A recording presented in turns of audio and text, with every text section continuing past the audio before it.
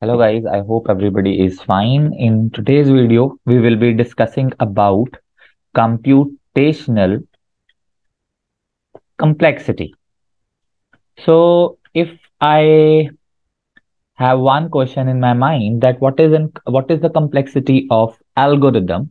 So the complexity, computational complexity or complexity of an algorithm is one and the same thing. So computational complexity is dependent upon two factors. One is time and one is space. They are most likely inversely proportional to one another. But again, if as a programmer, if I have to decide what complexity I should prefer to construct an algorithm or to construct a program, so the best thing is that people basically prefer time complexity to be a basic constraint rather than space complexity.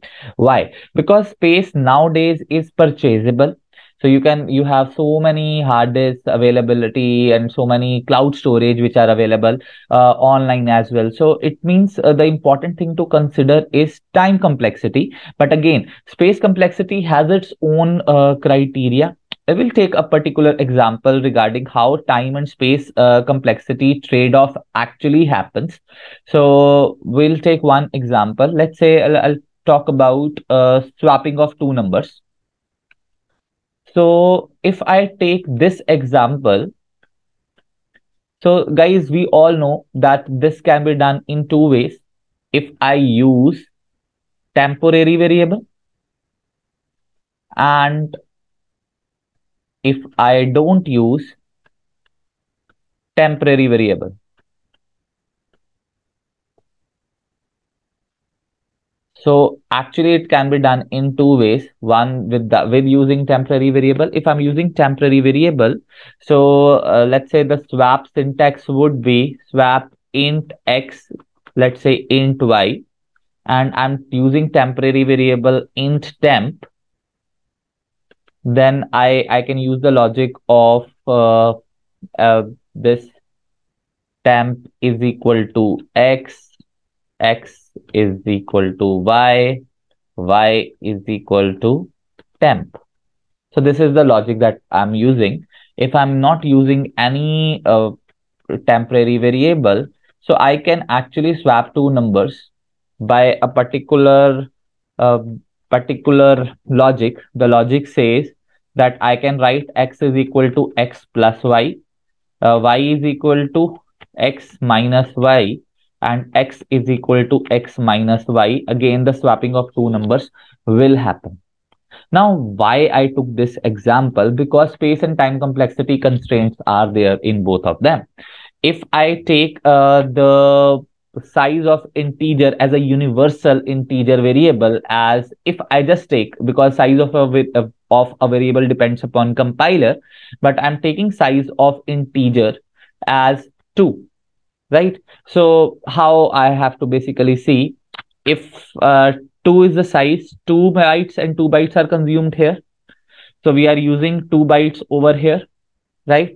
Now I'm basically doing the operation. So 2 bytes total, 6 bytes have been consumed as space, right? Now I'm just from the logic, how many steps I'm basically taking from the logic part only. Guys, if it is taking 1 unit of time, if this is taking 1 unit of time, and if this is taking 1 unit of time, so order of 3 uh, order of 3 is actually by default the order of 1, but we are taking how many steps? 3 steps to solve it. So as a time complexity, it is taking 3 steps. Now let's come to another part. Let's just calculate the int size. 2 bytes over here and 2 bytes over here. So technically, as a programmer, it took only 4 bytes. Now let's just try to find out how many steps of execution is there. Guys, as we all know that x is equal to x plus y. So it is something which is x plus y is assigned to x. So x minus y is assigned to y, x minus y is assigned to x. So firstly, x plus y is computed, and let's say that computation takes 1 unit of time. And after it is added, it is the assignment operation. It means it is assigned to x. So it is taking also 1 unit of time. after calculation of any operation is done. Again, it is taking 1 unit of time. After that, it is assigned to this again. That is also taking 1 unit of time. 1 unit of time here, 1 unit of time here. So totally, if I basically calculate, so this actually took total 6 units of time. And over here, it means technically we performed 6 steps.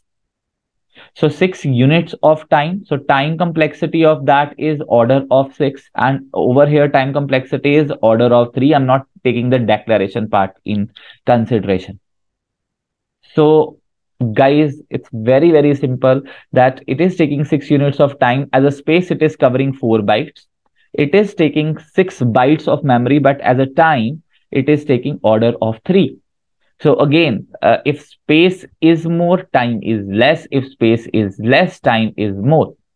So we would definitely prefer this algorithm. Why? Because as a time complexity that is taking less units of time.